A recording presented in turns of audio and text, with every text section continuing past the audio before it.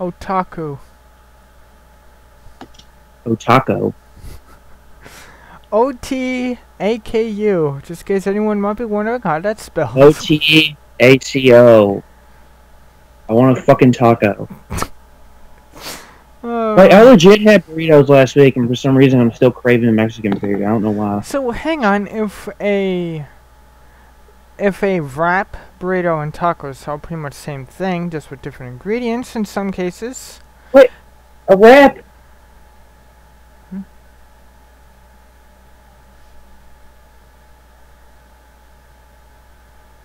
Like, actually, I don't know what a wrap is. Is that like a different type of shell, or is that just where they grill it?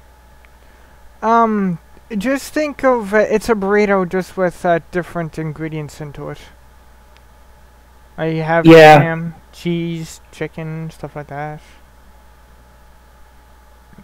Okay, so there's a difference between a burrito, a wrap, and a breakfast burrito. Because burrito is like, basically the same shit you have in a taco, right? Hmm. Whereas wrap is like whatever the fuck you feel like throwing in that shell. And a breakfast burrito is usually like, bacon, ham, eggs, and shit like that. I thought a wrap is just where you like what they do at like Taco Bell, where you make a burrito, but then you grill the shell. Which I've done that before, and oh my god, is it amazing! Question is, if you were to put beans, I said like a bean burrito or whatever, and put it in a taco, what would it be? Like put it in a taco shell. Just put a whole burrito into a taco. There you go. I don't know what the fuck you'd even call that, R. Pointless would be a word. A taco burrito. There you go. I guess. Shipness. Dude, they need to make more, like, fucking... like, fast food that combines the food with junk food, because, like, the Dorito burritos are awesome. I mean, Dorito tacos are awesome. The Frito burritos are awesome. There needs to be more things like that. So, hey guys, with all this topic seems to be food, this means going on. Let's keep on going with this, because I want to ask. Okay, sure. I keep forgetting what a poutine is. What's a poutine again? It's, it's fries, gravy, and cheese. Mainly cheese curds, but you can put any kind of cheese on it. It's basically all it is. Amazing, actually. It is. It's good as what it sounds. Damn you Canadians, come up with the weirdest shit. Poutines, fucking milk in bags. And we don't have bagged milk over here. We got tins.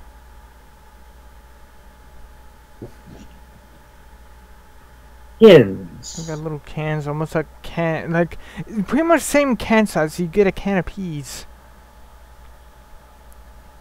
Oh yeah, we have that here too. You can get that like in some places. Yeah. You can also get like evaporated, like dehydrated milk. Yeah. Like powdered milk, which I've lived off that before because we were so fucking broke. So hey guys, welcome to part 8 of Sonic Classic Heroes, and we'll be heading straight on to Chemical Plant. How ironic, because just like the place shows up exactly where we're going. And let's just continue with this. The best level. Let's just continue with this topic of food and see how hungry our viewers get. But I am fucking starving, and like people just got home with food, and I'm hoping they're in there using it to cook. Oh god. Because me hungry. I'm trying to remember what I had for my lunch and dinner. I honestly don't remember. I honestly completely Oh, I had a bowl of cereal for lunch. That's what it was. Oh wait, I'm going the wrong way. Because like our microwave, we got a new microwave, but like oh shit. A, our freezer's still busted, and B, like our fridge has a little mini freezer at the bottom of it. And like that'd be okay if there was just like 1 or 2 people here, but like there's like 9. So we need that big freezer, and we don't have that yet. And B, we haven't been to the proper grocery yet. Whee! Oh god. Yeah. So really, even though we have a microwave, there isn't exactly nothing to really cook in it. And the only thing we've been eating is we've been reheating soup in a crock pot and then eating that. So we can possibly leave that in the microwave if we really wanted it, but I think it's probably not gone by now. Yes. Also, I'm kind of burnt the fuck out on that shit. Alright. For anyone that's seen the last episode, I believe it was the last episode of this, I put up a theory that I could find a game theory. The first marker in Chemical Plant in under a minute. Now I know I took the top path a bit because I honestly forgot where I was going, and I didn't see the need of it. I used to forget where I was going all the time. I'd always get lost. But I decided to take the bottom path anyway, and I managed to find the first marker in. Was that 50? Was it 59 seconds? 59, 57? Still under a minute. Good job. I hate this boss. And that marker that you guys seen there earlier, that's the marker that I always go to for the last emerald because, like I mentioned the last episode, I can never seem to get that 6th marker. Because that, like I said, that red spring under that corkscrew does not launch me far enough. And believe me, I tried. Pain in the ass. Look at that, the little picture behind the act numbers is like little buildings, which is actually I'm pretty sure that the pictures or the icons for the numbers is actually like... It's probably a Decepticon symbol, because apparently Sega serves the Decepticons. You know, fuck it, I gotta make one Transformers reference per episode anymore, so fuck it, I'll talk about the fucking Genesis Megatron again. And sure, it'll be relevant. Sonic 2 came out in Genesis. I still want that fucking thing. I want the PlayStation... I kinda want the PlayStation Optimus more. Yes, I want to go this way. Guys, there's a particular reason why I always go this way. 2 ring monitors. There's 20 rings. More rings here. Another ring box right here. This is what I call the... you know what? I just thought about it. The PlayStation 3 wouldn't turn into any Autobot. It would just turn into a creepy, crying baby. You ever see that PS3 commercial? That really weird one with the baby? No. Okay, all the 2006 when the thing came out, all the original PlayStation ads, magazine, TV, whatever, were fucking weird and sometimes creepy as fuck. I remember there was one where there was a magazine ad where it had a picture of an an eyeball inside of an orange peel. What? And then there's the weird crying baby one, which you just got to see for yourself. I'll send you a link to that fucking mess later. There's a few other weird ones, but yeah. And then there was the weird some of the PSP ones were weird too. The ones with the fucking animated skulls and shit. Those ones were fucking weird. Whoa. Yeah. PlayStations went through some weird ad campaigns. I like the Ratchet and Clank commercials though. Those are pretty good. I'm enjoying myself. Meh. But having fun. Yeah, the PS3 ad campaign was the weirdest shit. Come on, guys, drop down. I mean, their newer campaigns, the one where it has fucking that one commercial where it has all the Sony characters in a bar and fucking Sackboy is playing chess with Sweet Tooth. What? Oh, that's a good one. I love that commercial. Oh, I gotta show you these fucking old video game commercials. Someone just killed me. Some good ones. Someone just killed me. I don't know who it was. Someone just killed me. Thanks for that, fellas. I don't remember the commercial itself at all, but I just remember the "If you can't feel me" on one of the Kirby games. I don't know which one it was even. Okay. Then there was like the fucking Nightmare in Dreamland one where it made a song. Dude, there was a bunch of weird like commercials back in the day.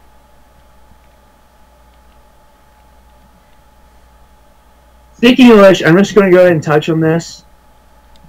Unintentional pun, totally intended. The original DS ad campaign, "Touching is good." Oh my god. Did they not think about that? I mean, none of the ads like really made it sexual, but like the slogan. If you think about that slogan too hard, it takes on a different meaning. Oh, that's that right there. I guess they just didn't see that. Hang on, let's see if I can get a good picture here. Oh my god.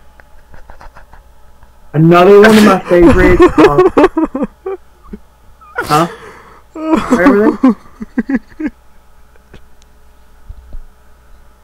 What are you dying over? Guys, when I put this video up, when you get to this part, have a look at Knuckles' face. I'm gonna have to watch it now. I'm going to have to watch it now.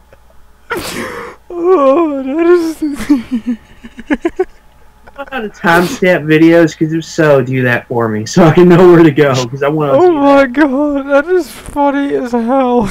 I'm serious. Especially his pupils, like what the hell?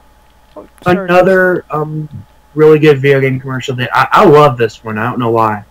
Was the original Ruby and Sapphire commercial where it was showing all the new Pokemon next to people who looked a lot like them.